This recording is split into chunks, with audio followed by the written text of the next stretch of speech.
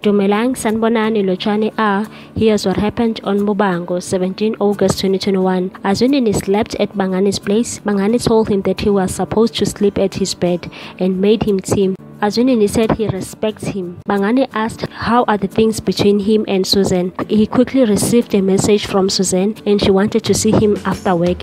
He then told Bangani that things are fine. She even wants to see her.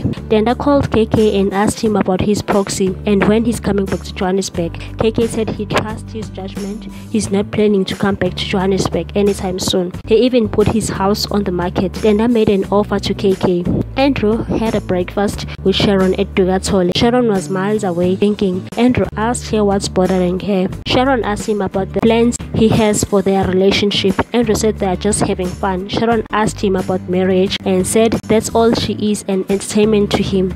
Andrew said that's not what he meant and what is wrong with women. Sharon went back to work upset. Jose and Buchile tried to convince James to come to the bachelor party, but they failed. Imani warned her husband not to go to the bachelor party.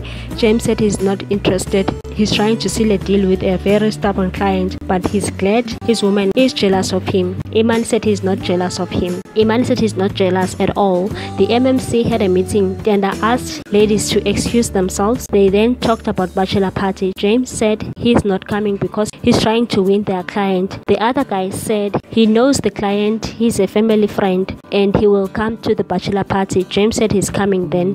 Denda took Mpo to KK's house and told her that he bought KK's house. Mpo said it's a beautiful house, but KK had Ama boys. Denda said he was the owner of the Ama boys. The house is beautiful and there's a garden for the kids to play. Mpo said she doesn't want to replace her child. Denda said he hasn't given up and the child will come back.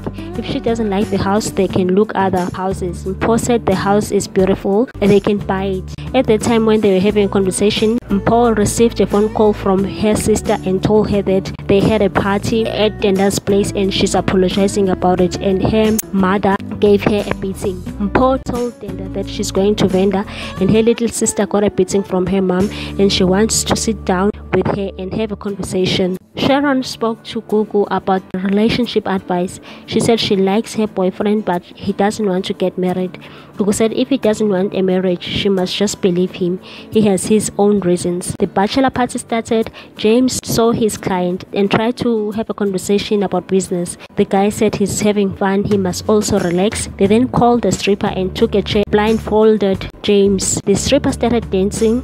Someone took a video. James opened his eyes and saw that the stripper is his sister. He was so angry and went out with her. The party continued. Azwindini was so happy and had flowers and went to see Susan. Susan packed all Azwindini's belongings and told him to leave the house. Azwindini couldn't believe it and said he's not going anywhere. Susan shoved off his clothes outside. Thank you so much for watching. Please do not forget to subscribe and hit that notification bell so that you can get more on this channel. 105 Online channel loves you. Bye, good people.